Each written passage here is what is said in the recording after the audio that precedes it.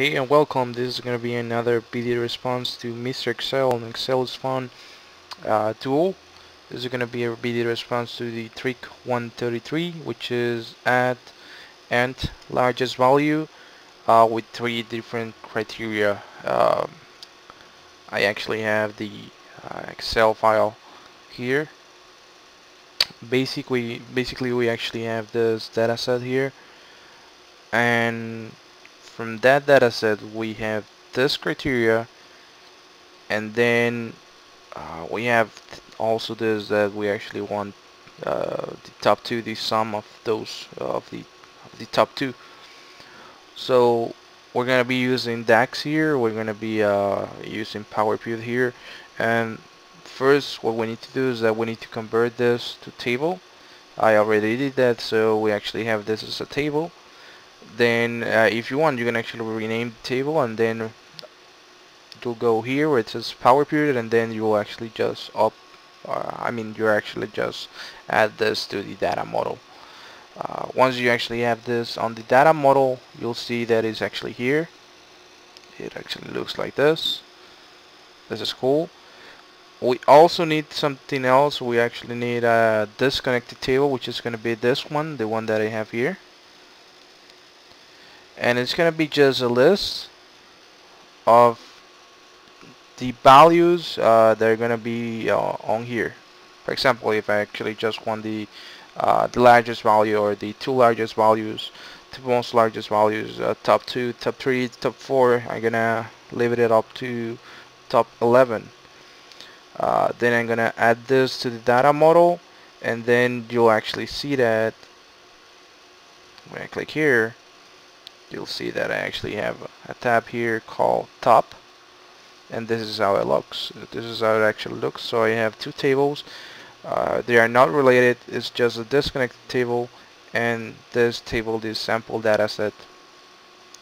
Now what I need to do is that I need to actually just create a pivot table. I go here where it says insert pivot table. Instead of selecting the selected table range, I will use an external data source, choose connection, table, tables in workbook data model, and then I will choose that I want to have it here. Okay, so I have it there, and what I need is that I need to have the month as a filter. I need to have the name as a filter. Well, we actually need to move this so it doesn't change how we actually have it. I'll have it there. The name, we also need the year.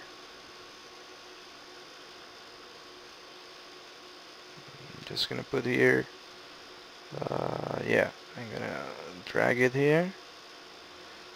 And finally, we're gonna need the top value. Just gonna be another. We're gonna drop it here. Let's put it that I want it to be at the end, and it actually matches the one on here. And then what I need is that I need to create a DAX formula, a DAX function that will actually retrieve, according to this criteria here, or the ones that will actually be here, the sum that I actually want. So I'm gonna start with going here where it says Powerpivot, the Powerpivot ribbon. Choose here where it says calculated fields. Will be just create a new measure on Excel 2010, and then actually you see here that I have both of these calculations already created here. The first one that you need to create is called quantity, which is just gonna be the sum of that column that actually has the values that you want to aggregate, which is the quantity. I'm gonna name this quantity, and then here's where the actual fun starts. You're gonna use SUMX, and then for SUMX, the table is gonna be a table that we're gonna create, which is gonna be a table using TOPN. That's gonna be the function. And then what is gonna be here is that for the end value, which is basically saying like I want to have the top 3 values in this, which is gonna be just 3 rows. Want to have the top 3. Instead of actually putting 3 here or 2 here or 1, I'm gonna put max of the table top with the column top values. So the top values from this table top, I'm gonna choose it on this filter, and once it's actually filtered or I select the values, that's what's gonna be in here. Second, I'm gonna be choosing from what table I'm gonna be ranking, doing the actual ranking, and it's gonna be the values are actually stored on the table 1. And then I want to order this somehow. So I need to actually order this by the aggregation called quantity, which is the measure that I created uh, just before this, and I leave everything else just as default. So where it says order is basically saying like you actually want it to be ascending or descending. I leave it blank, so it's not actually doing anything else. If you actually need to do any type of ranking, like you actually need to be like a cross column or cross expression, like you actually wanted to rank it somehow. And then if you actually have some sort of ties, you actually want to break that tie by using another expression, you can actually set it up here, as you can see in order by expression number 2, and you can go on and on and on as long as you need to. And then in the end, we just close parentheses here, which is going to close that top n. And then on the expression of the SUMX, we're going to be using the quantity. So that's the whole SUMX and top n. Basically, in short, we're adding in a table that we're actually creating virtually. That we're actually virtually creating a table that only has values that we want to aggregate, which in this case is going to be just the 2 top values from this table in the context or in the consideration of just this measure or this calculated field. So we hit OK. It's already working. Then I'm gonna be adding this, which is on this. I'm gonna be adding top to the values,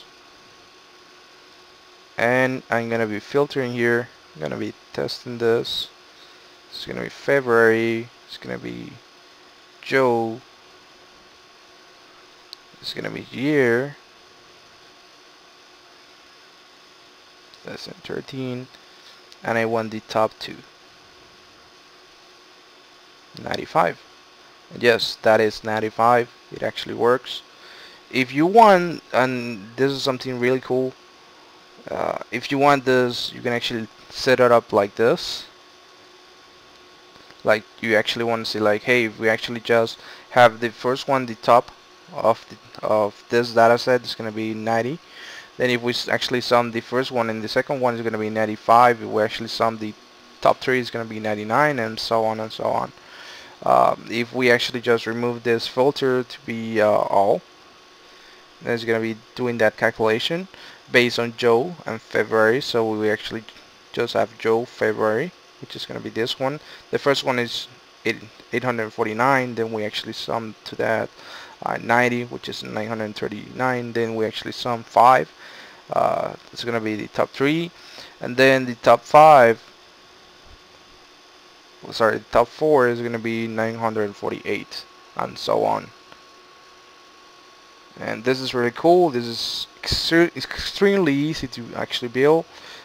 It actually works with Powerpivot and the tabular model. I hope that you guys like it. Thank you.